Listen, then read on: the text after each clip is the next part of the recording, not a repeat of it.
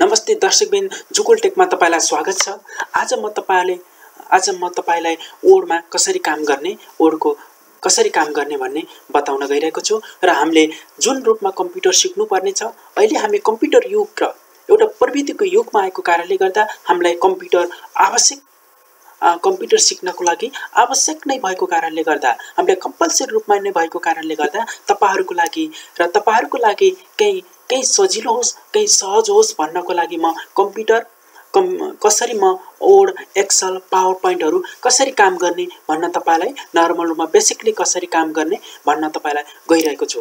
र तपाईले यहाँ देख्न सक्नुहुन्छ हामीले ओडमा कसरी काम गर्छौं भन्ने कुराहरु प्रत्यक्ष रूपमा तपाईले हेरेर तपाईलाई धेरै भन्दा धेरै सजिलो हुने छ भन्ने आश गरेको छु। जाउँ दर्शकबिन, हामी यहाँ जान सक्छौं। हामी ओडको फाइलतिर जाउँ। ओडको फाइल कसरी खोल्छौं भनेर यहाँ म देखाउन गइरहेको छु। यहाँ हाम्रो ओड छ। ओडलाई यसलाई ओपन गरौँ। ओड ओपन गरिसकेपछि हामीले अगाडि नै खोलिसकेर मैले मिनिमाइज गरेर राखेको थिएँ। यो हामी अघिल्लो क्लासहरुमा पनि विभिन्न तरिकाले व्याख्या गरेको थिएँ र मैले त्यसको म पछाडी म गइरहेको छु र आज म केही टेक्स्टहरु म लेख्छु। केही टेक्स्टहरु लिनको लागि म =RAND र्यान्ड गरेर ब्र्याकेट ओपन क्लोज गरे भने मैले त्यतिखेर कुनै टेक्स्टहरु प्याराग्राफमा देख्ने छु। र म होम ट्याब भित्रै आज पनि काम गर्ने भएकोले म होम ट्याबमै छु। होम ट्याबमा गइसकेपछि कुनै पनि यो टेक्स्टलाई हामीले जस्तै मानिलियौ फर्स्ट प्याराग्राफलाई नै हामीले के गर्नु परेछ भने यसलाई हामी क्यापिटल, कुनै सबैलाई क्यापिटल गराउनु पर्ने, स्मल लेटर गराउनु पर्ने, कुन फर्म्याटमा आफुलाई चाहिएको त त्यही किसिमको फर्म्याटहरु दिनको लागि यहाँ हाम्रो होम ट्याब भित्र गइसकेपछि हामीले यहाँ हाम्रो चेन्ज केस भन्ने छ। चेन्ज केसमा गइसकेपछि तपाईले कस्तो केसहरुलाई, जो प्याराग्राफको केसहरुलाई, लेटरको केसहरुलाई र वर्डहरुको केसहरुलाई कुन तरिकाले चेन्ज गर्न सक्नुहुन्छ, कस्तो केसमा लैजान सक्नुहुन्छ, त्यसलाई यहाँ गइसकेपछि हामी देख्न सक्छौं। यहाँ हेर्न सक्नुहुन्छ।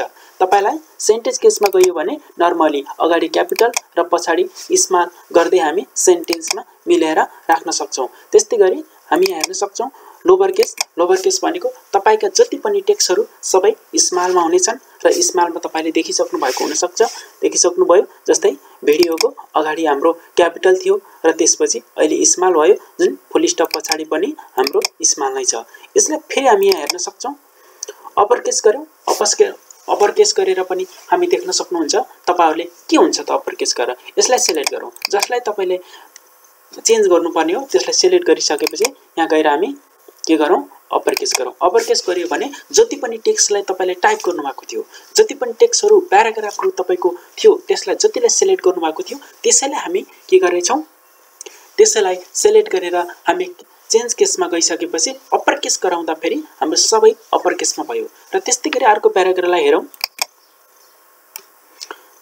यहाँ हेर्न सक्छौं। सिलेक्ट गरेर अर्को प्याराग्राफलाई यहाँ थर्डमा भनेको यो क्यापिटललाई, जस्तै हामी सबै वर्डहरुको अगाडि, प्रत्येक वर्डको एउटा वर्ड हुन्छ, त्यसको अगाडिको लेटर क्यापिटल यहाँ हेर्न सक्नुहुन्छ।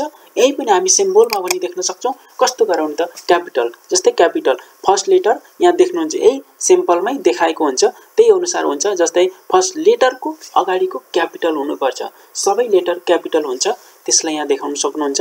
जस्तै मैले थर्ड प्याराग्राफलाई यहाँ गइसकेपछि यसलाई पनि हेरे। यसलाई के गर्न सक्छौं भने जस्तै अगाडिको लाई स्मल अरु सबै क्यापिटल गराउन पनि यहाँबाट हामी सक्छौं। यसलाई टुगेदरमा जान्छौं। यहाँ गइसकेपछि अर्कोलाई म स्मल गराएर देखाइदिन्छु। यसलाई स्मलमा लैजाउँ। यसलाई म के गर्ने, स्मलमा। स्मल भनेको सबै लोवर केसमा, लोवर केस। यसलाई हामी सेन्टेन्समै राख्दियौ। यो नर्मली हामी अहिले सेन्टेन्समै छ, तै पनि हामी सेन्टेन्समै राख्न सक्छौं। अरु मिस्टेक भइदिएको भए हामी सेन्टेन्समा राख्न सक्छौं। सेन्टेन्स केसमा यसरी हामी चेन्ज गर्न सक्यौं। हामी के गर्न सक्यौं, चारवटा फर्म्याटहरुमा, पाँचवटै भनौं, पाँचवटा फर्म्याटमा हामी लगाउन सक्यौं। पाँचवटा फर्म्याटमा एउटा सेन्टेन्स केस भनेको नर्मल हाम्रो केस नै भयो, त्यसलाई हामी सेन्टेन्स केस भयो। त्यसैगरी हामी यसरी हामी काम गर्न सक्यौं। त्यसपछि नेक्स्टमा म गर्न गइरहेको छु। यसलाई म हेर्न सक्छु। यो प्याराग्राफहरुलाई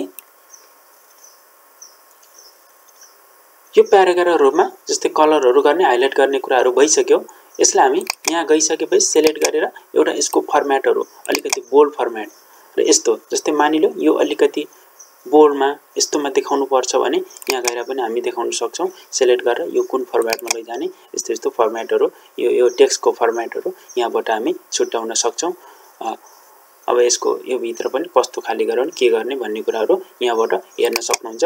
तपाई यो भित्र गइसकेपछि कसरी गर्ने भन्ने तपाईले देख्न सक्नुहुन्छ। अब यसलाई हामी नर्मलमै लैजाउँ। नर्मल